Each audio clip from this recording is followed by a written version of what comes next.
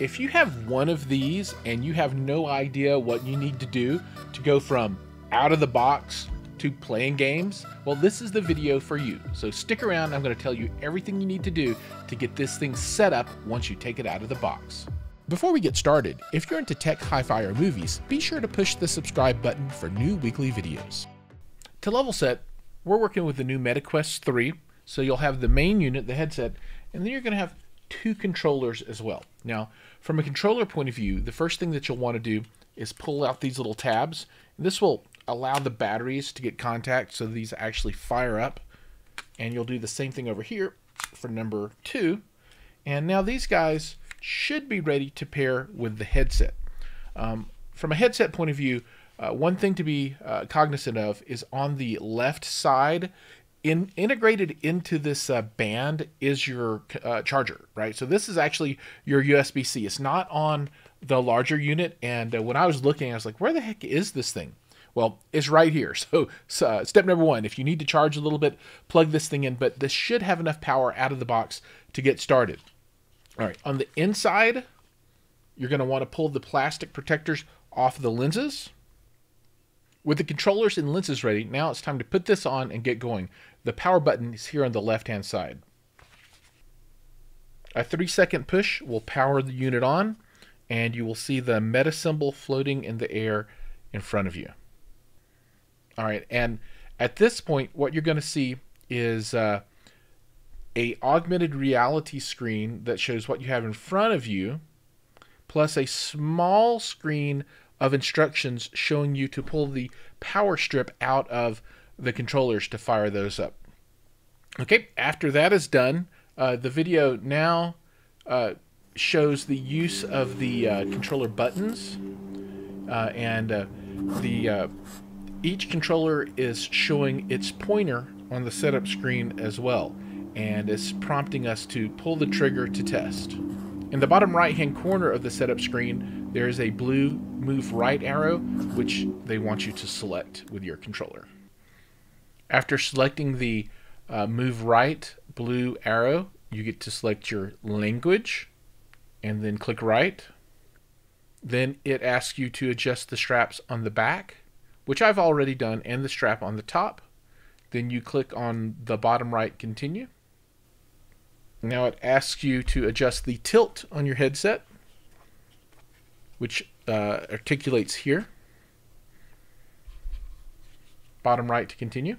Now you adjust the lenses, and there's a wheel here at the bottom right here that you can use to adjust the spacing of the lenses and adjust those until the screen looks the way that you like. I think for me, about a 64 seems to be pretty good.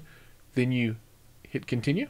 And now you're at the section where you can choose to connect to Wi-Fi. We're going to select the left option, which is enter Wi-Fi details on your headset. And then a Wi-Fi screen comes up and it shows all of the different options available to you. And then it's asking for a password. At this point, it splits the screen, so there's now a keyboard down below where you can peck out your password. With that, I hit the blue check mark. It connects, authenticates, obtains an IP address, and we are now done. And I can click a done button, large blue button at the bottom, and that screen disappears. Now we're at a screen that's titled Continue Setup in the MetaQuest mobile app. I've installed the app on my cell phone, and actually I had it installed already from my MetaQuest 2 days. And after opening the app, it automatically identified that it wants to pair a new MetaQuest 3. So we're going to go ahead and hit Start Setup. And it says enter the Wi-Fi details in your headset. We've done that. And we'll continue with existing avatar, which I think my son made. Looking for headset. Headset update in progress. Now my headset is beeped and it is rebooting. Now we have a notification that says pair your headset with the MetaQuest app to continue, and it gives us a code. Okay, now it says the headset update is complete and start pairing.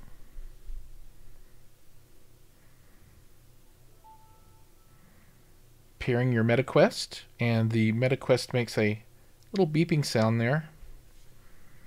I wonder if it's going to make me input the code or not that it showed me.